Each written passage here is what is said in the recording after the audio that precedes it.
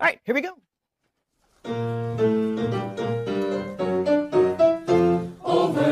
In the world of choral music, each part sings in service to the soaring beauty of unison.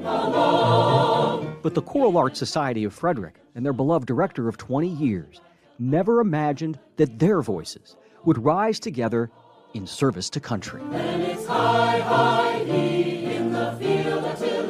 As directors, we get a lot of invitations to festivals. So at first, I read it just lightly, would you like your choir to come sing in Normandy? I was like, oh yeah, that's a nice invitation.